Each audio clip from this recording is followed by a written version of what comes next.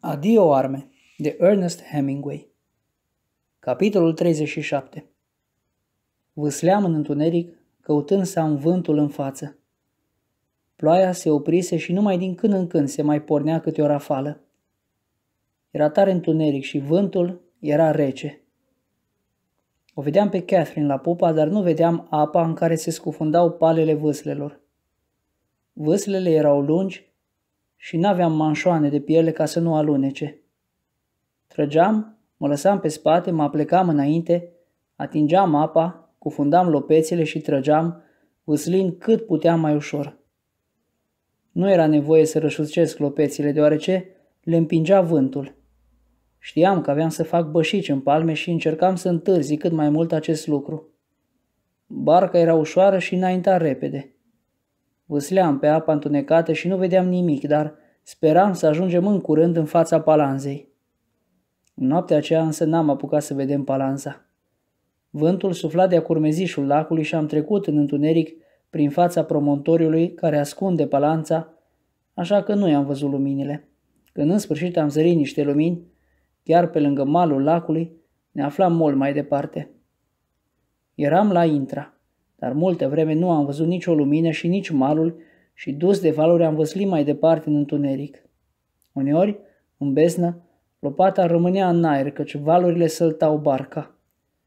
Lacul era agitat, dar am continuat să vâslesc până m-am pomenit deodată lângă țărm, aproape de vârful unei stânci care se înălța lângă noi. Valurile se loveau de stâncă, se înălțau și cădeau înapoi. Am văslit energic cu dreapta, trăgând în sens invers cu stânga și am ieșit iar în mijlocul lacului.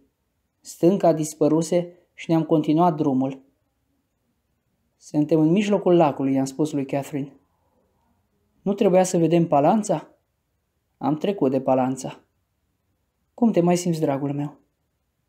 Admirabil. Aș putea văsli și eu puțin. Nu e nevoie, mă simt foarte bine. Biata Ferguson. O să vină dimineața la hotel și o să afle că am plecat. De asta nu mă închisesc chiar atâta. Ce mă interesează e să ajungem în partea elvețiană a lacului înainte de a se lumina și de a ne vedea poliția vamală. Mai e mult până acolo? De aici sunt cam vreo 30 de kilometri. Am văslit toată noaptea. Până la urmă mă dureau mâinile într-atâta încât abia puteam ține lopețile. De câteva ore a fost cât pe aici să ne izbim de mal. Mă țineam aproape de țărm, fiindcă mi-era teamă că în larg o să ne rătăcim și o să întârziem. Câteodată ne apropiam atât de mult încât se vedeau pâlcurile de copaci, șoseaua de pe țărmul lacului și, dincolo de șosea, munții. Ploaia se oprise și vântul mâna norii, așa că în sfârșit se arăta luna. Uitându-mă înapoi, am reușit să disting lungul și întunecatul promontoriu al Castagnolei și lacul înspumat, iar departe, deasupra munților înalți acoperiți cu zăpadă, luna. După aceea, norii acoperiră din nou luna și munții și lacul dispărură, dar era mai multă lumină ca înainte și se vedea țărmul. Îl vedeam prea bine, așa că am tras din nou spre larg, ca barca să nu poată fi observată dacă ar fi fost cumva agenți vamali pe drumul spre palanța. Când luna s-a arătat iar, am văzut vilele albe de pe țărm și de pe coastele munților și panglica albă a drumului printre copaci. Vâsleam într-una. Lacul se lărgea și pe celălalt mal, la poalele munților, am zărit niște lumini care puteau fi Luino. Am observat o despicătură ca o pană în munte și m-am gândit că trebuie să fie Luino. Dacă era Luino, atunci mersesem bine. Am tras lopețile în barcă și m-am lăsat pe speteaza banchetei. Eram istovit de atâta văslit. Brațele, umerii și spatele mă dureau, iar palmele mi se umflaseră. Am putea deschide umbrela, spuse Catherine. Vântul ăsta ne-ar împinge de la spate. Poți ține cârma? Cred că da. Atunci ia lopata asta și ține-o sub braț, strâns lipită de marginea bărcii, și cârmește cu ea, iar eu o să țin umbrela deschisă. M-am dus la pupa și am arătat cum să țină lopata. Am luat umbrela aceea enormă pe care mi-o dăduse portarul și am deschis-o, stând cu fața la prova. Umbrela se deschise pocnind. O țineam cu amândouă mâinile, șezând pe bățul ei, al cărui mâner îl prinsesem de banchetă. Vântul umflă umbrela și am simțit că barca o pornește deodată înainte, în timp ce eu, cu amândouă mâinile, țineam de mâner cât puteam de strâns. Vântul sufla cu putere. Barca înainta rapid. Merge bine, spuse Catherine. Nu vedeam decât balenele umbrelei. Se umflase și trăgea, aproape că mă trăgea și pe mine. Proptindu-mă pe picioare, mă sileam să o țin cât mai bine, când deodată umbrela se întoarse și se desfăcu. O balenă mă plesni peste frunte. Am încercat să prind vârful care se încovoia în vânt, dar umbrela se întoarse pe dos și m-am pomenit călărind pe bățul unei umbrele sfâșiate, de unde cu o clipă înainte stăpâneam zvâgnirile unei pânze umflate de vânt. Dădui la o parte mânerul de pe banchetă, aruncai umbrela la pupa și mă întorsei spre Catherine ca să-mi dea lopata. Râdea. Îmi luă mâna și râse mai departe. Ce-i cu tine? Am întrebat-o și am luat lopata din mână. Era atât de caragios ținând umbrela aia spartă. Cred și eu. Nu fi supărat, dragul meu. Era nespus de comic. Părea avea 20 de picioare în lățime și strângeai umbrela cu atâta afecțiune. Catherine se neca de râs. Ar trebui să încep să vâslesc chiar. Odihnește-te puțin și bea ceva. E o noapte frumoasă și a mers bine. Trebuie să țin barca cu prova pe val. Atunci să-ți dau să bei și după aceea, dragul meu, ai să te odihnești puțin. Am ridicat lopețile în aer și vântul ne împingea. Catherine a deschis valiza și mi-a întins sticla de coniac. Am destupat-o cu briceagul și am tras o dușcă zdravănă. Coniacul aluneca pe gât și era cald, iar fierbințeala îmi cuprinse tot trupul și mi-era cald și bine. E bun coniacul ăsta, am zis. Luna se ascunsese iar sub nori, dar se vedea țărmul. Mi se părea că zăresc o limbă de pământ care înainta mult în largul lacului. Nu ți-e rece, Catherine? Deloc. Am amorțit numai. Scoate apa din barcă ca să ai unde să-ți întinzi picioarele. Am continuat să vâslesc ascultând cum scârție furcheții, cum se scufundă și cum zgârie lemnul de sub prova găleata cu care Catherine scotea apa din barcă. Vrei să-mi dai și mie găleata? Aș vrea să beau puțină apă. E groasnic de murdară. Nu-i nimic, o spăl eu. Am auzit-o pe Catherine cum spală găleata peste bord. Apoi mi-o dădu plină cu apă. După coniacul acela mi-era sete și apa era rece ca gheața. Atât de rece că m-au durut dinții. Mă uitam spre țărm. Ne apropiasem de limba aceea lungă de pământ. Pe malul golfului din fața noastră se zăreau lumini. Îți mulțumesc, i-am spus și i-am dat înapoi găleata de tinichea. Cu plăcere. Dacă doriți, vă mai pot oferi că e berechet. Nu vrei să mănânci ceva? Nu. O să mi se facă foame în curând. Să păstrăm mâncarea până atunci. Bine. Ceea ce mi se păruse o limbă de pământ se dovedi a fi un promontoriu lung și înalt. Am cărmuit cât mai spre larg ca să-l ocolesc. Lacul era aici mult mai îngust. Luna se ivise din nou și guardia di finanța, guarzii financiari, aici în sensul de agenții ai poliției vamale, ar fi putut observa barca noastră ca o pată întunecată pe apă dacă ar fi stat de veche acolo. Cum te simți, Cat? Foarte bine. Unde suntem? Nu cred să avem mai mult de vreo 8 mile. Mai ai mult de văslit, sărmanul și dragul meu. Nu ești mort de obosit. No, merge. Mi s-au umflat numai mâinile. Ne-am continuat drumul. Pe malul drept se zări o despicătură între munți, un loc drept care cobora înspre țărm și care mi se păru a fi Canobio.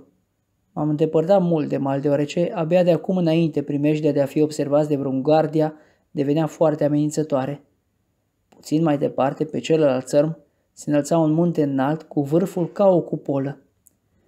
Obosisem. Distanța pe care o parcursesem nu era mare, dar fiind neantrenat, mi se păruse nesfârșită. Știam că trebuie să trec de muntele acesta și să mai merg încă cel puțin 5 mile înainte de a intra în apele elvețiene. Luna sta să apună, iar cerul se acoperi cu nori și se făcu din nou foarte întunecat. Eram în largul lacului și vâsleam și din când în când mă odihneam, ținând lopețile în aer ca vântul să bată în palete. Lasă-mă să vâslesc și eu. Cred că n-ai voie să vâslești. Prostii. O să-mi facă bine. o să mă dezmorțesc puțin. Nu cred că e bine, Cat. Vorbești prostii. Văslitul moderat e foarte bun pentru femeile însărcinate. Bine, văzlește și tu puțin. Dar încetișor. Întâi să vin eu la pupa și după aceea îmi iei locul. Ține-te bine de marginea bărcii când te miști. Stăteam la pupa, cu pardesiul, cu gulerul ridicat și mă uitam la Catherine cum vâslește. Vâslea foarte bine, dar lopețile erau prea lungi și o încurcau. Am deschis valiza și am mâncat 2 sandvișuri și am tras o dușcă de coniac. Pe loc, situația mi se păru mult mai bună, așa că am mai tras o dușcă.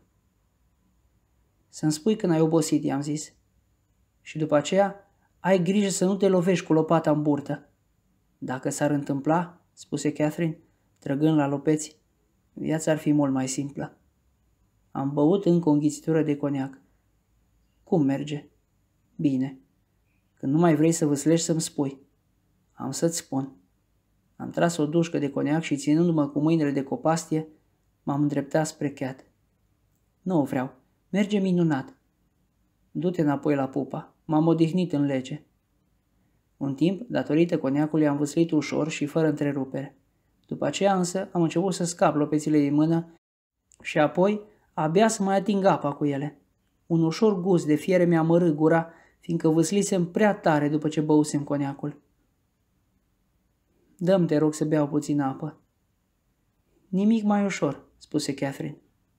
Înainte de revărsatul zorilor, începu să bureze. Vântul se potolise sau ne aflam poate la adăpostul munților, care străjuiau intrândul pe care îl făceau aici lacul. Când am văzut că se face ziua, m-am apucat să vâslesc din răsputeri. Nu știam unde suntem și voiam să ajung în partea elvețiană a lacului. Când a început a se lumina, ne aflam foarte aproape de mal. Se distingeau bine malul stâncos și copacii. Ce e asta?" întrebă Catherine. Am oprit, a plecat peste lopeți și am ascultat. În larg se auzea păcănitul unei bărci cu motor. Am tras lângă țărm și am stat acolo nemișcați. Păcănitul se apropia și imediat după aceea trecu pe lângă noi prin ploaie o barcă cu motor. La pupa stăteau 4 vameși cu pălăriile alpine trase peste urechi, cu gulerele pelerinelor ridicate și cu carabinele pe umăr. La ora aceea atât de matinală aveau aerul că sunt pe jumătate adormiți. Se vedeau cocardele galbene de pe pălăriile lor și petlițele galbene de pe gulerele pelerinelor. Motorul continuă să păcănească până ce barca se pierdu în depărtare. Am pornit din nou spre larg. Acum, că eram atât de aproape de frontieră, nu voiam să risc să fiu somat de vreo santinelă de pe șosea. M-am îndepărtat atât cât să pot vedea totuși țărmul și am văslit vreo 3 sferturi de ceas în ploaie. Am mai auzit odată zgomotul unei bărci cu motor și am stat pe loc până ce zgomotul s-a pierdut departe pe lac. Cred că suntem în Elveția, Cat. Ești sigur? N-avem cum ști până ce nu o să dăm cu ochii de armata elvețiană. Sau de marina elvețiană. Pentru noi, marina elvețiană nu e o glumă. Barca asta cu motor pe care am auzit-o acum în urmă aparține probabil marinei elvețiene. Dacă suntem în Elveția, atunci cel puțin să mâncăm ca lumea. În Elveția, cornurile, untul și gemul sunt grozave. Se făcuse ziua de-a binelea și cădea o ploaie măruntă. Vântul bătea încă dinspre țărm și se vedeau crestele înspumate ale valurilor îndepărtându-se de noi și alergând spre larg. Eram sigur că suntem în Elveția. Pe după copacii de pe mal se zăreau multe case și, ceva mai în fund, se vedea un sat cu case de piatră, câteva din ele cocoțate pe dealuri și o biserică. M-am uitat după grăniceri pe șoseaua de pe malul lacului, dar n-am văzut niciunul. În locul în care ajunsesem acum, șoseaua se apropie foarte mult de marginea lacului și am zărit un soldat ieșind dintr-o cafenea. Purta o uniformă verde cenușie și o cască, cum aveau nemții. Fața lui respira sănătate și avea o mustață tunsă ca o perie. Fă-i semn, i-am spus lui Catherine. I-ai făcut semn cu mâna și soldatul zâmbi încurcat și îi răspunse. Am început să vâslesc mai încet. Acum treceam prin fața satului. Trebuie să fi depășit de mult frontiera, am zis. Mai bine să fim siguri, dragul meu, n-are rost să ne trimită înapoi dincolo de frontieră. Frontiera a rămas de mult în urmă. Cred că aici e punctul vamal. Sunt sigur că suntem la Brissago. Oare nu o să dăm aici peste italieni? La punctele vamale sunt întotdeauna prezente ambele părți. Nu în timp de război. Nu cred că îi lasă pe italieni să treacă frontiera. Orășelul era drăguț. La chei erau legate multe bărci pescărești și se vedeau plase întinse la uscat. Cădea o ploaie măruntă de noiembrie, dar totul arăta vesel și curat chiar și în ploaie. Vrei să debarcăm ca să luăm micul dejun? Bineînțeles. Am tras mai tare cu stânga și m-am apropiat de mal. După aceea, când am ajuns lângă chei, am lipit barca de țărm ca să putem coborî. Am tras lopețile și le-am pus în barcă. Am apucat un inel de fier, am sărit pe piatra udă și am fost în Elveția. Am legat barca și am întins mâna lui Catherine. Hai, Cat, e o senzație grozavă. Ce facem cu valizele? Lasă-le în barcă. Catherine sări pe chei și acum eram amândoi în Elveția. Ce țară frumoasă! Nu e grozavă? Hai să mergem undeva să luăm micul dejun. Nu-i grozav pe aici? E o plăcere până și să cași pe pământul ăsta. Sunt atât de amorțită încât nici nu-l simt. Dar se vede că sunt niște locuri extraordinare. Îți dai seama, dragul meu, că suntem aici și că am scăpat din locul ăla blestemat? Chiar îmi dau seama. Până acum nu mi-am dat seama de nimic. Uite-te la casele acelea. Spune-mi, nu-ți place piațeta aia? Uite, aici am putea mânca. Și ploaia asta nu-i grozavă? În Italia nu arăta niciodată așa. E o ploaie veselă. Și am ajuns în Elveția, dragul meu. Îți dai seama că am ajuns? Am intrat într-un cafe și ne-am așezat la o masă de lemn foarte curată. Eram teribil de bucuroși. O femeie cu fața radioasă, deschisă, încinsă cu un șorț, veni să ne întrebe ce dorim. Cornuri, gem și cafea, spuse Catherine. Regret, dar de când e război n-avem cornuri. Atunci dați-ne pâine. Vă pot face pâine prăjită. Perfect. Aș vrea și niște ochiuri. Câte ouă dorește domnul? 3. Ia 4, dragul meu. Atunci 4. Femeia plecă. O sărutai pe Catherine și o ținui strâns de mână. Ne-am uitat unul la celălalt și apoi am privit în jurul nostru. Nu-i încântător, dragul meu? E minunat. Nu-i nimic că nu-s cornuri. Am visat cornuri toată noaptea, dar nu-i nimic. Nu-mi pare rău deloc. Cred că foarte curând or să ne aresteze. Nu-i nimic, dragul meu. Mai întâi să luăm micul dejun. Dacă vom fi arestați după aceea, nu o să ne pese. Și afară de asta, nu ne pot face nimic. Suntem cetățeni englezi și americani, cu acte în regulă. Ai pașaportul, nu? Firește, dar să nu mai vorbim de asta. Să fim fericiți. N-aș putea să fii mai fericit ca acum. O pisică grasă și cenușie cu coada ridicată în aer ca un panaș se apropie de masa noastră și se frecă de piciorul meu torcând. M-am aplecat să o mângâi. Catherine îmi zâmbea fericită. Iată și cafeaua, spuse ea. Am fost arestați după micul dejun. După ce ne-am plimbat prin sat, ne-am dus spre chei să ne luăm valizele. Un soldat stătea de pază lângă barcă. E barca dumneavoastră? Da. De unde veniți? Din josul lacului. Atunci trebuie să vă rog să mă urmați. Și bagajele ce facem? Puteți să le luați. Am luat valizele și, urmați de soldat, am pornit-o împreună cu Catherine către vechea clădire a vămii. Acolo un locotenent, foarte slab și foarte marțial, ne întrebă. De ce naționalitate sunteți? Americană și engleză. Dați, vă rog, pașapoartele dumneavoastră. Îl dădui pe al meu, iar Catherine îl scoase pe al ei din poșetă. Le cercetă cu atenție vreme îndelungată. De ce ați intrat în Elveția în felul acesta, cu barca? Eu sunt sportiv. Canotajul e sportul meu preferat. Văslesc întotdeauna când am prilejul. De ce ați venit aici? Să facem sporturi de iarnă. Suntem turiști și vrem să facem sporturi de iarnă. Aici nu se pot face sporturi de iarnă. Știm, vrem să ne ducem undeva unde se pot face sporturi de iarnă. Ce ați făcut în Italia? Am studiat arhitectura. Verișoara mea a studiat artele. Și de ce ați plecat? Vrem să facem sporturi de iarnă. Din cauza războiului, n-ai cum să mai studiezi arhitectura. Vă rog să așteptați puțin, spuse locotenentul. Dispăru cu pașapoartele noastre din interiorul clădirii. Ai fost grozav, dragul meu. Ține-o tot așa. Vrei să faci sporturi de iarnă. Rubens, spuse Catherine. Mare și gras, am zis eu. Tizian, continuă Catherine. Cu părul roșu, roșu Tizian, i-am explicat. Dar de Mantegna, ai auzit? Andrea Mantegna, pictor și gravor italian, de la care au rămas frește cu subiect religios, remarcabile prin realismul lor. Nu mă încurca, spuse Catherine. Totuși îl știu. Are un stil foarte auster. Foarte auster, am confirmat, și cu multe găuri de cuie.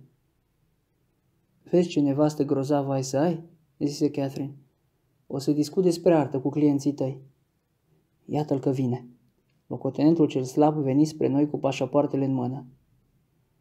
Trebuie să vă trimit la Locarno. Stațiune balneoclimaterică elvețiană la extremitatea de miază noapte a lacului Maggiore.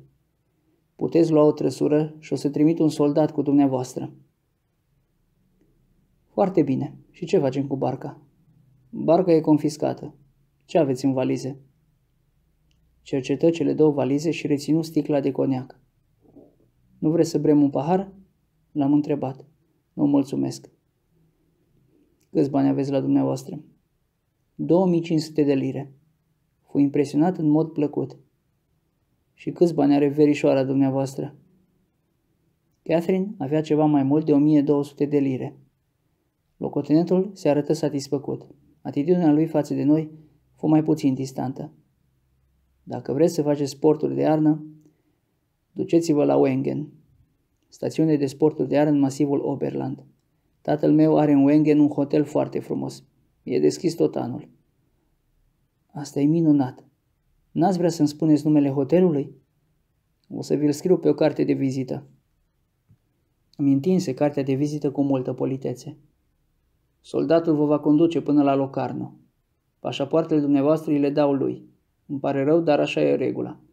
Sper că veți obține la Locarno fie viza, fie un permis de ședere din partea poliției. Înmână cele 2 pașapoarte soldatului. Luând valizele, am pornit-o prin sat să găsim o trăsură. Hei!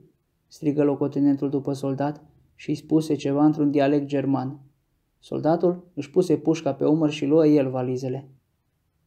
Ce țară grozavă, spuse Catherine, și cu obiceiuri atât de practice. Vă mulțumesc foarte mult, i-am spus locotenentului. Ne făcu semn cu mâna.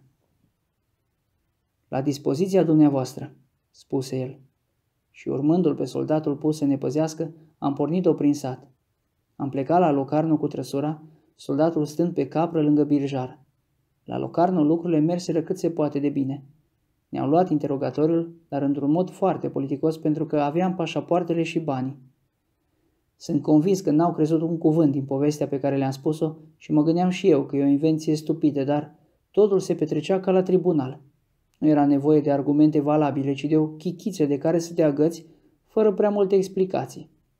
Și posedam și pașapoarte și aveam să ne cheltuim banii acolo, așa că ne-au acordat vize provizorii. Vizele acestea pot fi retrase oricând și oriunde ne duceam, trebuia să ne prezentăm la poliție. Puteam să mergem oriunde am fi vrut? Da. Dar unde voiam să mergem? Unde vrei să mergem, Cat? La Montreux. E un oraș foarte drăguț, spuse funcționarul. Cred că o să vă placă acolo. Stațiune climaterică pe malul răsăritean al lacului Geneva. Și aici, la Locarno, e foarte plăcut, spuse al doilea funcționar. Sunt sigur că aici, la Locarno, o să vă placă foarte mult. Locarno e un oraș foarte atrăgător. Ne-ar plăcea să ne ducem undeva unde se fac sporturi de iarnă. La Montreux nu se fac sporturi de iarnă. Ba, să ne fie cu iertare, spuse celălalt funcționar. Eu sunt din Montreux. Pe linia Montreux-Oberland-Bernois se fac cu siguranță sporturi de iarnă. Acest lucru nu poate fi tăgăduit. Numele versantului nordic al masivului Oberland din Alpii Bernezi. Nu tăgăduiesc acest lucru. Pur și simplu am spus că la Montreux nu se fac sporturi de iarnă. Mă îndoiesc, spuse cel de-al doilea funcționar. Mă îndoiesc că această afirmație e adevărată. Și eu mențin această afirmație. Și eu mă îndoiesc că e adevărată. Eu însumi m-am dat în luj, tip de săniuță folosit în Elveția, pe străzile din Montre, și nu o singură dată, ci de multe ori. A te da în luj înseamnă, fără îndoială, a practica un sport de iarnă. Al doilea funcționar se întoarse spre mine. A vă da în luj înseamnă pentru dumneavoastră a face sporturi de iarnă. Vă spun că vă veți simți foarte bine aici în Locarno. Clima e sănătoasă și împrejurimile sunt foarte atrăgătoare. O să vă placă foarte mult. Domnul și-a exprimat dorința de a se duce la Montre. Ce e aia te da în luj? Am întrebat. Vezi, nici n-a auzit de luj până acum. Pentru al doilea funcționar, faptul acesta însemna foarte mult. De aceea era încântat. A te da în luj, spuse primul funcționar, e ca și cum te-ai dat cu topoganul. Îmi dați voie? Clătină din cap cel de-al doilea funcționar. Iar trebuie să fiu de altă părere. Topoganul, care e un tip de săniuță cu tălpici foarte joase, folosit în SUA, Canada și Elveția, se deosebește radical de luj.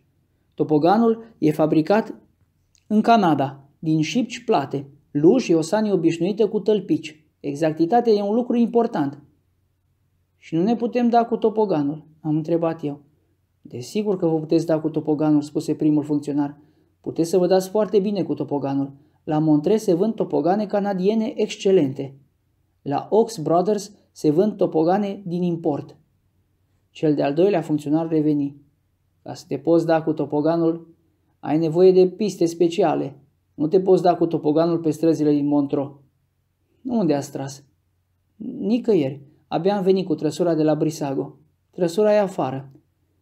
Nu veți greși deloc dacă vă veți duce la Montre, spuse primul funcționar. Clima e foarte bună și plăcută și distanța de localitățile unde se fac sporturi de iarnă nu e deloc mare. Dacă vreți cu adevărat să faceți sporturi de iarnă, spuse cel de-al doilea funcționar, duceți-vă în Engadina, valea râului In, de-a lungul căreia sunt așezate o serie de vestite stațiuni de sporturi de iarnă. Sau la Muren. Trebuie să protestez împotriva faptului că sunteți sfătuiți să vă duceți la Montre ca să faceți sporturi de iarnă. La Les Avants, lângă Montre, se pot face orice fel de sport de iarnă. Și partizanul orașului Montre își fulgeră colegul cu privirea. Domnilor, îmi pare rău, le-am spus, dar trebuie să plec. Verișoara mea e foarte obosită. O să ne ducem în mod provizoriu la Montre. Vă felicit, îmi scutură mâna primul funcționar. Cred că veți regreta că plecați din Locarno, spuse cel de-al doilea funcționar. În orice caz, trebuie să vă prezentați la poliția din Montre.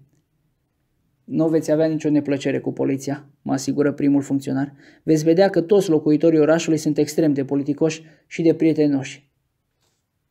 Vă mulțumesc amândurora, le-am spus. Sfaturile dumneavoastră mi-au fost deosebit de prețioase. La revedere, le spuse Catherine. Vă mulțumesc foarte mult. Ne însoțiră până la ușă și se înclinară partizanul orașului Locarno ceva mai rece. Am coborât treptele și ne-am urcat în trăsură. Doamne Dumnezeule, n-am putut pleca mai repede. Am spus birjarului numele unui hotel pe care mi-l recomandase unul dintre funcționari. Birjarul trase de hățuri să pornească. Ai uitat armata, mă făcu atent Catherine. Soldatul stătea lângă trăsură. I-am dat o bagnotă de 10 lire. N-am încă bani elvețieni, i-am spus. Soldatul îmi mulțumi, salută și plecă. Trăsura o porni și plecară înspre hotel. Ce ți-a venit să alegi Montre? Am întrebat-o pe Catherine. Chiar vrei să te duci acolo? Era primul oraș care mi-a venit în minte. Nu e un oraș urât. O să găsim noi un loc acolo în munți. Ți-e somn? Acum da. O să dormim acolo. Biată Cat, ai avut o noapte lungă și grea. Ba, a fost foarte amuzant. În special atunci când ai navigat cu umbrela în mână. Îți vine să crezi că suntem în Elveția? Nu, mi-e teamă că am să mă trezesc și am să văd că nu e adevărat. Și mie. E adevărat, dragul meu, nu e așa? Nu e așa că nu sunt la Milano și că nu merg la stațiune să te conduc? Nădăjduiesc că nu. Nu vorbi așa, mă înspăimânți. Poate că tocmai acolo ne ducem acum. Sunt atât de năuc încât nici nu știu unde mergem. Dă mâinile să văd cum arată. I le-am arătat. Amândouă erau numai bășici. În coastă n-am nicio rană, i-am spus. Nu, Huli. Mă simțeam foarte obosit și amețit. Bucuria pierise. Trăsura își urma drumul pe stradă. Bietele mâini, zise Catherine. Nu le atinge. Pe Dumnezeul meu că nu știu unde suntem. Birjar, unde ne duci? Birjarul opri. La Hotel Metropol. Nu vreți să vă duceți acolo? Ba da. E în regulă, Cat. Da, e în regulă, dragul meu, nu te pierde cu firea. O să dormim bine și mâine n-ai să mai fi năuc. Da, chiar că sunt năuc.